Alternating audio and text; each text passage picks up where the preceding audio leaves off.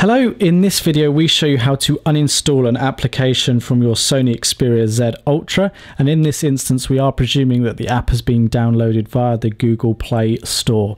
So there are two ways to do this, one of which is to go into the Play Store via a shortcut or from your apps tray, and depending on what screen you're at, get back to the home screen and you can either search for the app that you want to remove, so one that you might have installed. So I've got Candy Crush and you can see a little tick here when I've searched for it, which means it's installed. If I tap on that, it'll open it up and it says that it's on my device, so I can either open it or click the uninstall button.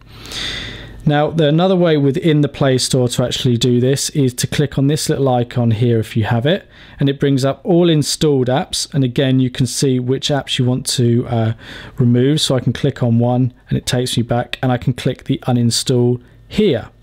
The other alternative is from within the device, scroll down from the top, click on Settings, scroll down to Apps,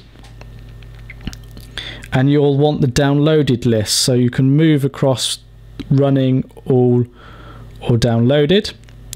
Scroll through to find the application that you want to remove, click on it and click the uninstall button. It will ask if you are sure, click OK if you're happy to proceed, and the app will be removed. Now if it's from the Play Store, it's likely that you can reinstall it.